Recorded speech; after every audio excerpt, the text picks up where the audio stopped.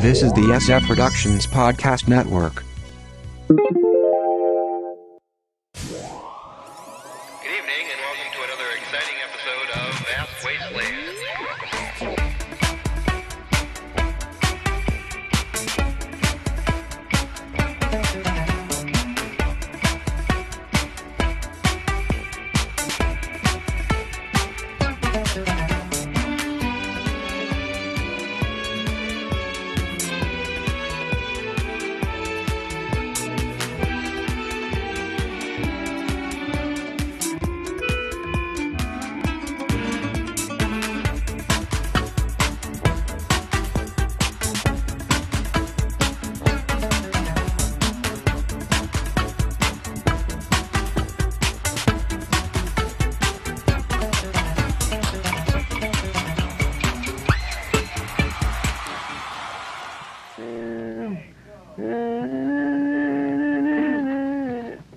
What are you kids doing up here in the attic? Comet, it went up. There's nothing to watch. Come, Ned.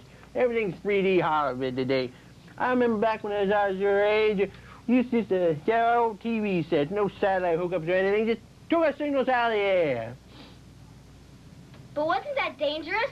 That was, of course, before the Surgeon General found a link between TV signals and cancer. That was before your time. Remember some old 2D shows, though? Some were even in black and white. Wow! Of course, that was before President Turner put that enforced colorization law through in the 20s. Those shows must have been really boring. They weren't even interactive. Don't be so sure about that. There were some great shows back then.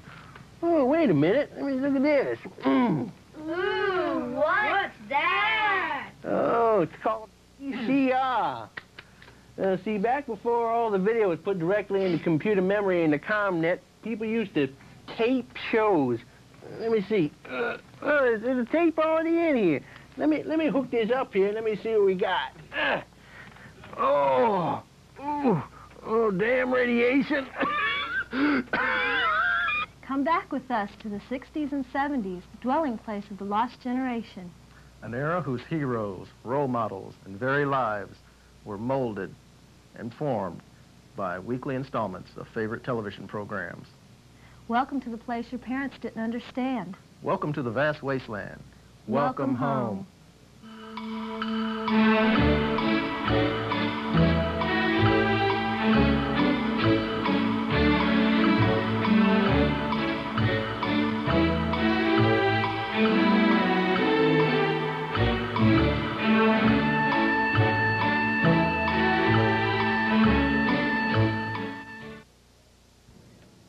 Hello, and welcome to another exciting episode of Vast Wasteland. I'm your host, Mark Smidbar, along with Wilbur Neal and Marty Wiley. We're here to talk about 60s and 70s television. Before we jump into the big extravaganza for tonight, just want to tell you we're on Tuesdays at 6, Wednesdays at 10, and Thursdays at 3 p.m.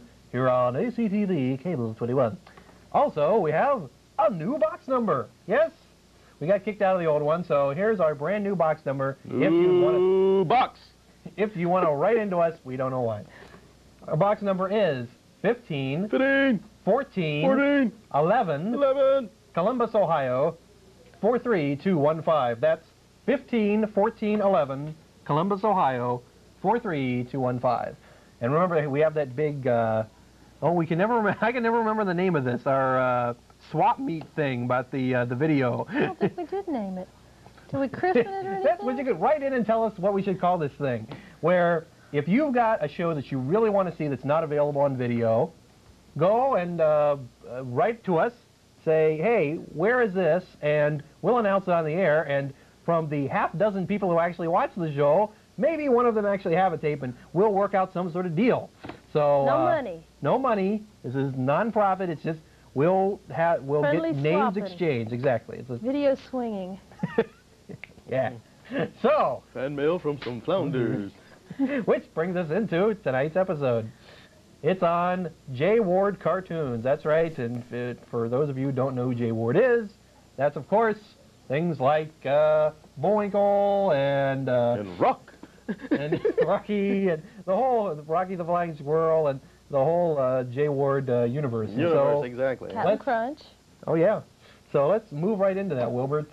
What's your first point for the evening? Well, by golly, that Rocky and Bullwinkle, Rocky the Flying Squirrel, and Bullwinkle J. Moose. Actually, I think it was Rocket J. Squirrel. Rocket J. Squirrel, yes. And Bullwinkle J. Moose. Not that the J's really meant anything. They were just there. Just I like think Michael J. Fox. I think they were there because it's J. Ward, so he just had his name in J. it. Michael, Rocket J. Squirrel. Bullwinkle J. Moose. Anyway. How cool. The first show premiered back in 1959, Rocky and His Friends. And we have Rocky and Bullwinkle, who are residents of Frostbite Falls. A lovely little place, and you know, actually, this was going to be back when they first thought it up. It was a project called the the Frostbite Fall Reviews, and they were a group of animals that were running a television station in the North Woods. And among the characters were Oski Bear, the cameraman, Blackstone Crow, the fiery director, Sylvester Fox, the egotistical actor, and Flora Fauna, Fox's leading lady. And there were also two other characters, Rocky a Flying Squirrel and Bullwinkle the French-Canadian Moose. And actually, since the other characters, we never got to see them, it just became a Rocky and Bullwinkle show. So Bullwinkle was of French-Canadian descent? Yeah, didn't you ever notice he's Canadian? I mean, he's a moose. Right. Well, they have moose at the zoo, Phil. Yeah, moose and squirrel.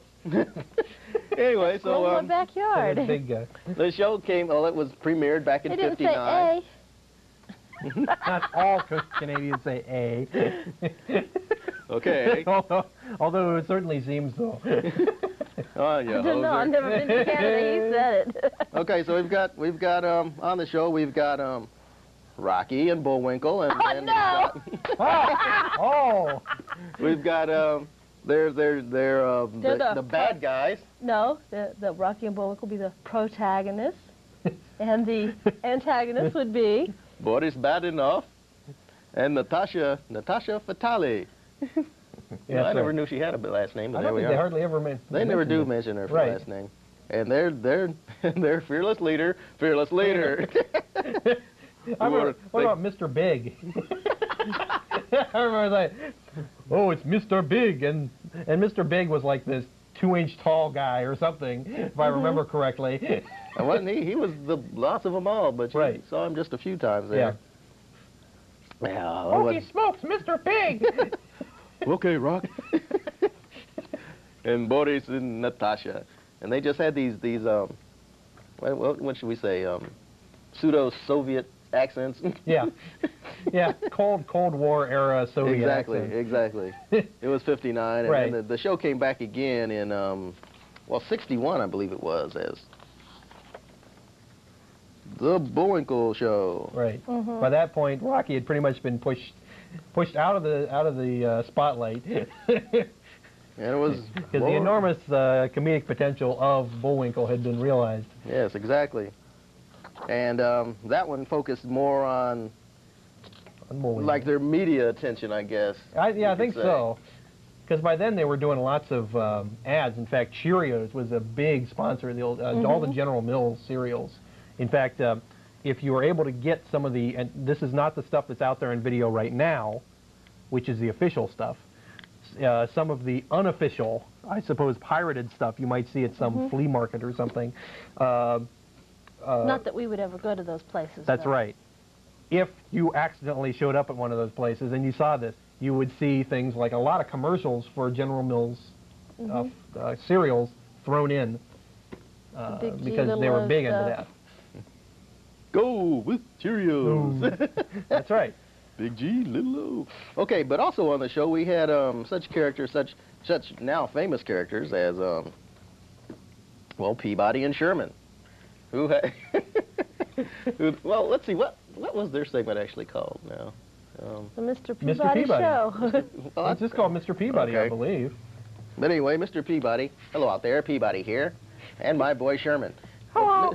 Mr. Peabody was a dog, and Sherman was his boy. Mr. Peabody owned Sherman. Well, and, there was one cartoon where they explained. I'm trying to remember the origin story of why Peabody has a pet boy. I think it was just that he was walking down the street, and maybe Sherman followed him home or something. Yeah, and he's like so incredibly intelligent that they decided that it was like, I don't know, it's like Sherman, I think, found Peabody and like tried to treat him like a dog and realized he was incredibly intelligent, in fact smarter, a lot smarter than Sherman was, and so somehow they just reversed the roles. And, gee, Mr. Peabody, you're so smart.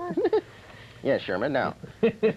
And Mr. Peabody has this machine called the Wayback Machine, which is a time machine, and they would get in the Wayback Machine, they'd set the dials and just go way, way back in time, and they'd visit famous characters. And it was really sneak in a history lesson. Yeah, it was like, it was educational. I mean, it wasn't got snuck on it. Yeah, it wasn't incredibly accurate, but I mean, Right. it was. But I mean, Marco Polo. I mean, you learn names and general eras and generally what happened.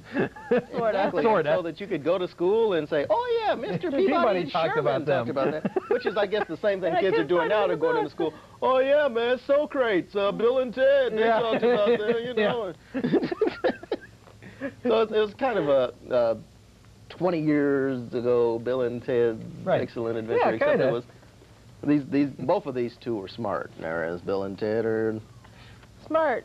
not necessarily. Kinda. Actually, I guess Mr. Peabody's smarter than all of them, but well, there we are. Well, And we had other characters on there, Well, like let's take a look at the board, shall we? So you can kind of give an idea of as to, because the people at home okay, well, for the kids at home, they don't know what's going. kids at home missed all this. well, missed let's it. see Wonderful. now. There along the bottom, I guess you can see Peabody and Sherman. Right. Off to the, well, by golly, the Left to right, make kind it of mine. difficult. Now, if it would be on my right hand, but you at home, it would probably be on your We'll send out your left hand. instruction books with Your this. left-hand side. We've got Dudley Do-Right. Okay, there's And over there, way over to Snidely the left. Whiplash with the lovely Right. green complexion. Yes. Yeah, there's Snidely. Okay, And right below. Right in back of Dudley, we have Natasha. Yeah, it's And next to Natasha. Natasha, we have Wrong Way Peach Fuzz, who Yes. is just a wonderful mixed-up sailor kind of character. Actually, very similar to the Wrong Way. Trying to remember his name. Character on Gilligan's Island. Oh, what was his? Wrong Way Kerrigan? Hans Confried. Conrad.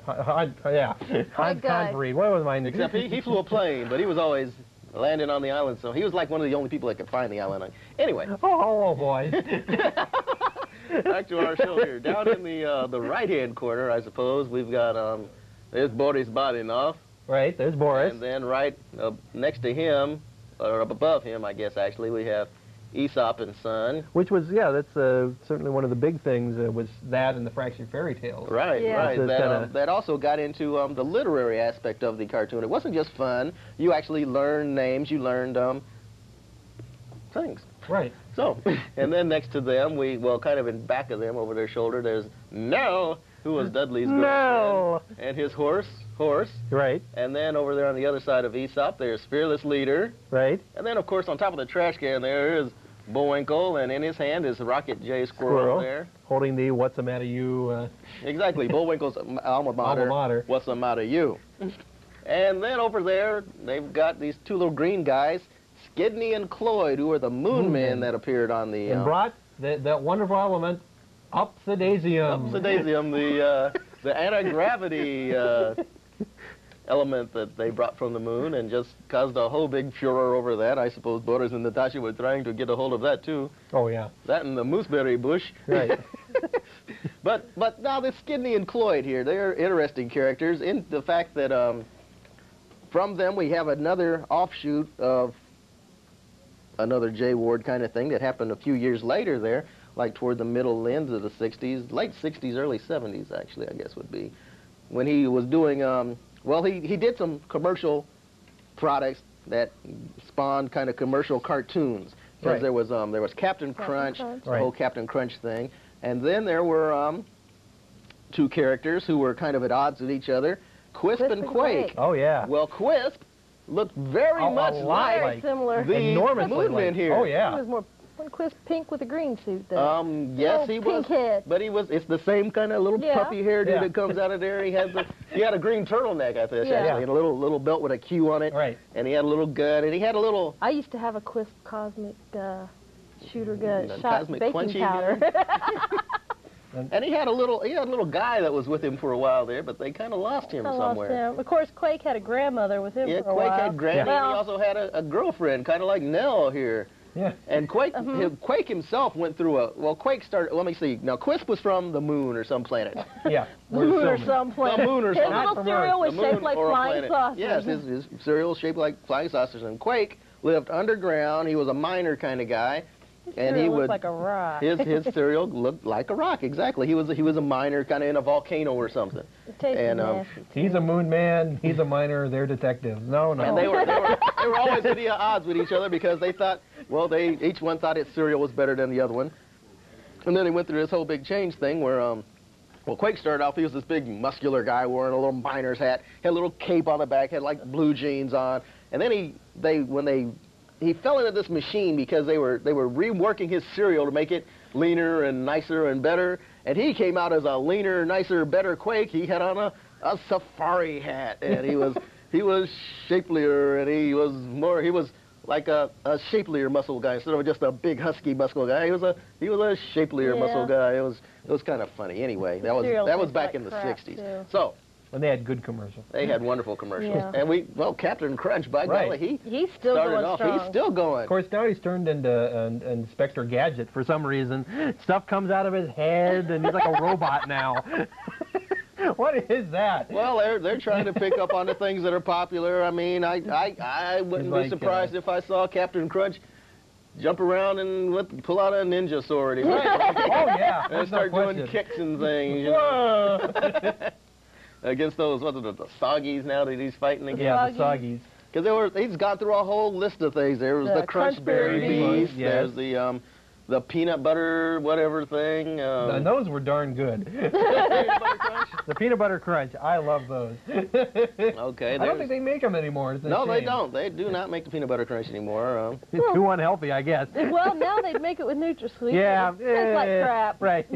Just wouldn't be the same cereal at all. And this is in no way to detriment back in the early 80s, I did find Quisp on a shelf, and it didn't taste like Quisp anymore. Yeah, what? It was sad. Broke my heart.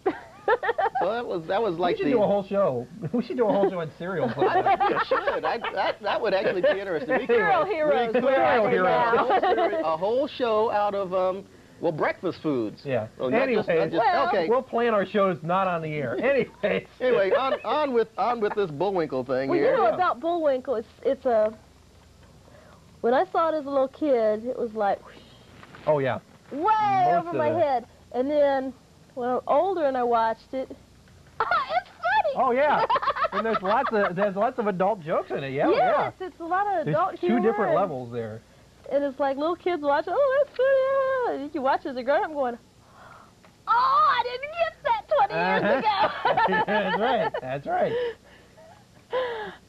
So, well, let's see there. We'll jump up here to the 60s. About in 64, Jay Ward introduced another show, another character, the Hoppity Hooper Show. Oh, yes. Hoppity Hooper was a frog. At my house, he was a toad. Okay, frog, Lived in the toad. garden. Oh. Let's see if you can kind of zoom in there. There he is. He's a frog. There's old Hoppity right there, and there's Fenimore. Well, let's see here. Let me get these characters together. Waldo Wigglesworth there, and Waldo Wigglesworth. Fenimore the bear, Fillmore bear, excuse me, and Commander McBragg, who was always Went going on to be around on Underdog, too. doing things. You know? Well, see, that was McBragg? interesting because he. The place was India. McBragg wound up on Underdog. Commander, I don't think I have time to listen to this. Which, are they still running Underdog? Well, yeah, they do run It's like Underdog. really Yeah. cool. I think it's running right now on NBC, like at 11:30 in the morning. This is what happens every year on Saturday morning cartoons anymore. They bring out a whole bunch of whatever the big movie or whatever the big TV show was. They flop instantaneously. They show them just long enough to pay them off. And then every year around, say March or so, you see all the classics come back out every year because they know they make money, and yet they never want to start with them. It doesn't make any sense. So what they should really just do is just make show the classics. A retroactive Saturday morning where they just go back and show Retro Saturday. Whoa, man. This is great. We're available to host it. That's right. Retro Saturday.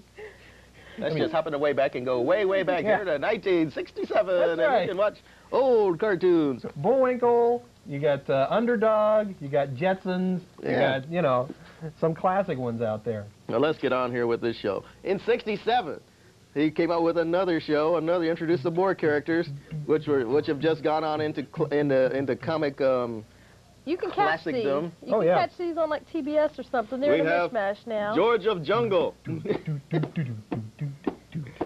And George of the Jungle show was just great. We have George, who lived in the Mgwigwi, the Mgwigwi Valley of Africa. Home of He the had Tookie Bird. an elephant named Shep, who we thought was a dog. Right.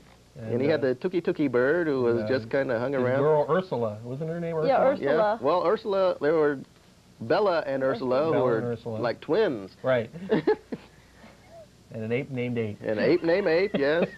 And he had the Tookie Bird, who was kind of sit around. It was his telephone.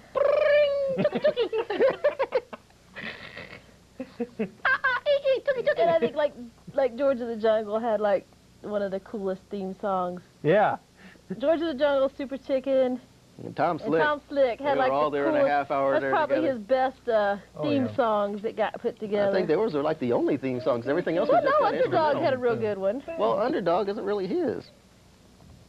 Not really? No. How did McBride wind up on That's what I'm Underdog? wondering here. That was Because kinda- McBride has shown He up must on have bought Underdog. the. They must have bought the. Who That's how was my it? kids TV know or it. what's the name of the company? TTV. TTV Must have Productions brought that it did and Underdog. spliced them in together. I'm assuming something like that. Something. Something happened because I know I've seen it on Yeah, because I saw Underdog. that. I saw that guy in the other show, and I was like, that looks a lot like the friend of Commander McBragg. Yeah. Yeah, So go the brags of McBragg. Anyway. he was a liar. Come on, you watch the show now and bust him out. You McBragg, lie. liar. You lie. Quite. Quiet. But George of the Jungle was just this great guy, and then there's Super Chicken, who was let me see. Oh, Super Chicken. Let me find the whole thing here on Super Chicken. It was just a great show, golly. Okay. Super Chicken, here we Super are. Chicken, Fred. Henry Cabot Henhouse III, who was a scientist who discovered super sauce, the liquid that turns him into a crime fighter with superpowers whenever he drinks it. When he drinks the super sauce, he put the bag as for a lesson. He will bring them in alive and kicking. There is one thing you should learn with. There is no one else to turn to. Call for Super Chicken. So he's Super Chicken and Fred. Fred was this lion, and they flew around in the super coupe, and they would just solve crimes. And it was just a great show. And there was Tom Slick. I don't think I really have a picture of Tom Slick. But he, Slick and the Thunderbolt Grease Slapper. yeah, his Thunderbolt Grease Slapper with Granny and, oh, come on, it's not that bad. Granny, and they had a girlfriend like Nell also. And he would go around and he'd just be in different races, and he always raced against, well, there's just one guy he always raced But it's against. like their vehicles changed. It was like if it was a water race. Yeah, he would like turn the they Thunderbolt were Grease both- Slapper into a boat, or Yeah. they would A race on the snow, he'd plane. turn the Thunderbolt Grease Slapper into a snowmobile, or just whatever Yeah, they it was needed. always- Mm-hmm. And it was Anytime like they always needed it. racing against this bad guy, what cheated and always. Oh, yeah, well, this was around the big racing Kind era. of a great race kind of idea, yeah, but, the wacky races kind of thing here, you know, they just, but much shorter and easier to watch. exactly, because there were only two main characters. There would be other characters, but there were only two main characters, so you didn't get lost And in Tom always won. Exactly. Well, Well, you didn't see Bullwinkle and and Rocky lose too often. they always were on a cliffhanger though. Right. They always Well, We know what's that's true. The gonna happen. Rocky and Bullwinkle thing did pick up the serial idea from, Yeah. He was the cereal. announcer was William Conrad, wasn't it? was it? Oh, Yeah, let's William see here. Conrad, I believe, was the announcer for that, and it was always the serious title for the next episode and the pun episode. or- Yeah, or will our That's probably- friends? I think we got a Be great saved. appreciation of puns from that show. Oh, yeah. Because you know when you're a little kid, you're too little to really understand Well, what's that. next week will what's it a be pun? Frostbite Falls or Upsidasium, Yeah, you know? Yeah. That's right. William Conrad did that, huh? Oh, yeah. Oh, Cannonball. That's Yeah, right. that's canon, yeah. Jake and the Fat Man. Well, the grumpy detective. Oh, wow. Well, they've got a picture of Bullwinkle I don't know the if you can see this balloon. real That's a real well. crummy picture. The backside It's of the Bullwinkle backside balloon. of a wonderful, the Bullwinkle balloon in the Boy, Macy's how much they parade. paid, I got to take that picture. What a lovely picture It's like, that take is. that picture, take the picture. What picture? Oh, okay. I got him, no problem. Okay. Oh, man, there's a giant moose on the street. I thought I was having a hallucination. Yeah. We feel it's adult humor, but NBC can't understand the joke, so they think it's a children's show. Yeah. That's a quote from Jay Ward. When you consider the fact that, no, was Rocky and Bullwinkle ever on prime time? Or I think it was at some point. Well, now let's see. I'm It started fairly off sure it was. There, Well, if it was on past our bedtime. Well, no, I don't no. really say. I'm pretty sure it was, and then they took it off, and it's like, you know, it's like, well, unlike the Flintstones, which is really, you know, it was an attempt for adult humor that really didn't go past kid humor, Yeah. as far as I'm concerned. Yeah, they just kind of... Which was also on prime time, and really didn't deserve to be, but this show did. But they both went to the same fate of Saturday morning. I don't know. You know, I bet if our parents had watched it back Well, then... by golly, it did start off at prime time, you're right. Yeah, but I you thought know, so. You know, I bet if our parents had watched it then, though, it wouldn't have lasted because it probably would have been considered controversial. Yeah, that's true. Yeah, And it would have been taken it right off canned, of and we there. wouldn't have got to watch That's it. true. And all that, you know. It used to be on it from 7 to 7:30 on Sunday nights, I NBC. mean, now it's very mild, but back then it probably would have been controversial. Oh, everything was controversial back then. You couldn't walk down the street without controversy back then. I remember one thing about the fractured fairy tales. I remember one, they always would do a different take Yes. on the favorite fairy tales, and the one was where they did Jack and the Beanstalk, and Jack was a baseball player. And what he'd do is he was in the outfield, and he became this really famous because what he'd do is he'd see a fly ball, and he'd dig a hole really fast, throw the bean in, and the beanstalk would go up, and he'd be able to catch the ball in the air. And then this big guy comes up at the end, and it's like he's gonna just hit it really high. So Jack panics and throws like 20 beans, you know, into this thing, and just goes nuts and fly, and the guy like bunts it into his area. By this point, he's like 100 feet up, and he's unable to get at it. Did Bullwinkle ever pull a rabbit out of his hat? No, For sure. he tried it. He pulled a lion out of Lion? that hat. He pulled a tiger out of that hat. He pulled a rhino out of that Yeah. hat. Was never a rabbit. And he pulled Rocky out. Pulled Rocky out, yeah. Now is something we hope Thank you, dear. 3. So what else we got? Well, let's see. Okay, they're Zipping through here. I think that's almost all that he really had. And of course now you can see, like we mentioned earlier, the classic Bullwinkles Yeah, you really can. are now available pretty much any place on the planet at your local gas station on video, it seems like. Yeah. And the first 6 volumes, which and again, and another Flintstones parallel, they've gone ahead and said, hey, this Bullwinkle thing's selling like hotcakes. So now they're putting out, for the 30th anniversary of the Flintstones, classic Flintstones, which I think is far too available anyways. Yeah. But I think it was really neat a few years ago at this theater that's not a theater anymore because it's like a health club for the brats on campus. mm-hmm.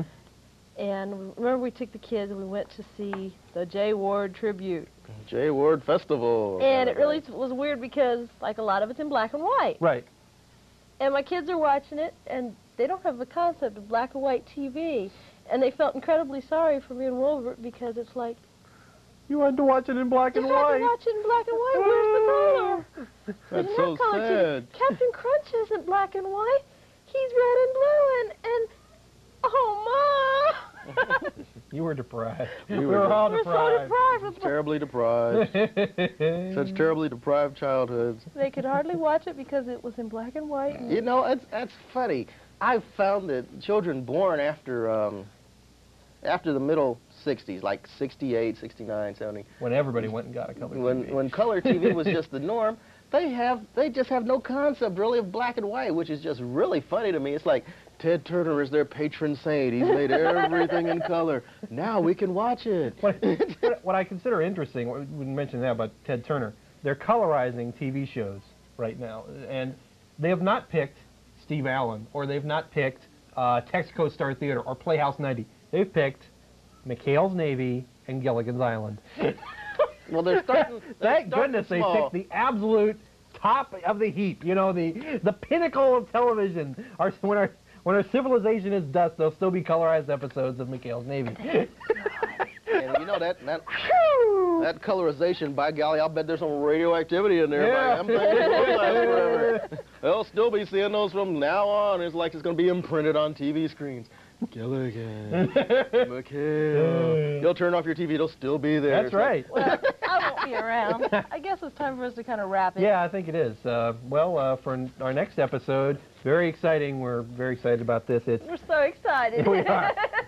NBC, the Silverman years. The late 70s, you'll see such hits as Super Train.